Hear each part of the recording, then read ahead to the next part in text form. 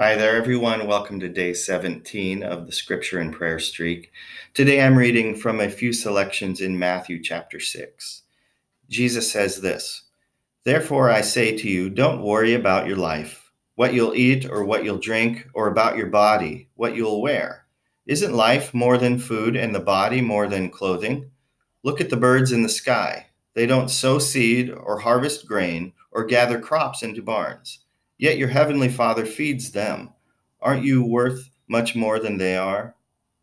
Instead, seek first and foremost God's kingdom and God's ordering of things, and everything else will be given to you as well. So stop worrying about tomorrow, because tomorrow will worry about itself. Each day has enough trouble of its own." So many times we occupy our minds and our emotion and our energy fretting over yesterday or worrying about tomorrow. Yesterday is gone. We can't do a thing about it. And tomorrow may never come. We don't know if we'll have it. All we have is today. And today is a gift that God has given you.